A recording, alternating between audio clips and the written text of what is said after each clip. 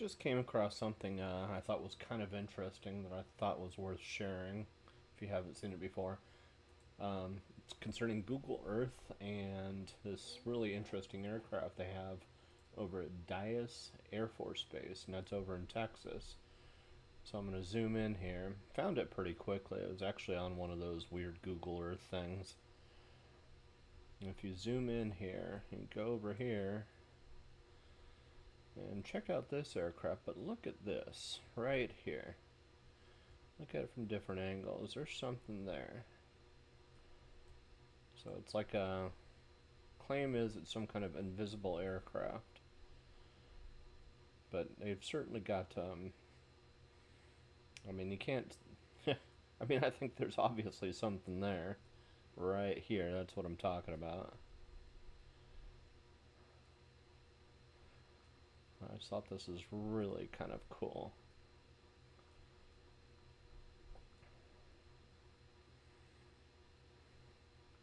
So that was one of the things I had heard about. Now the other one is in a place called Starbuck Island.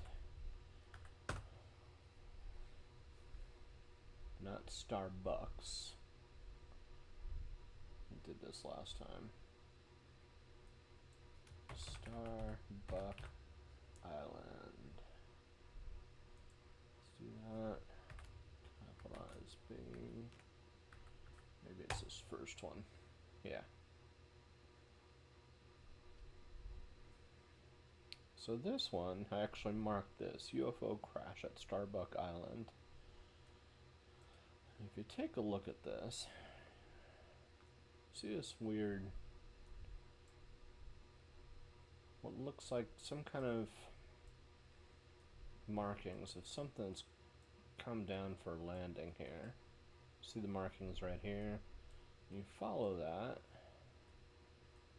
and it looks like something came down to rest under the water down here. Can't really tell what it is, because it's under the water, but it's definitely scraped down right there. So I say UFO because I don't know what it is, but